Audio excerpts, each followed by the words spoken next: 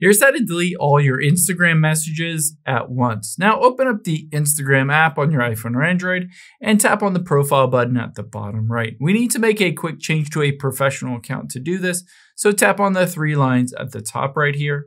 And at the very top, hit on the search, and we're going to search for professional. Now, you don't want to add a new professional account, just switch to your account to be a professional account. So you'll see switch to professional account. You can choose creator or business, go through that process. I've already done that. So I'm going to go back out here and tap on home at the bottom left and then messages at the top right.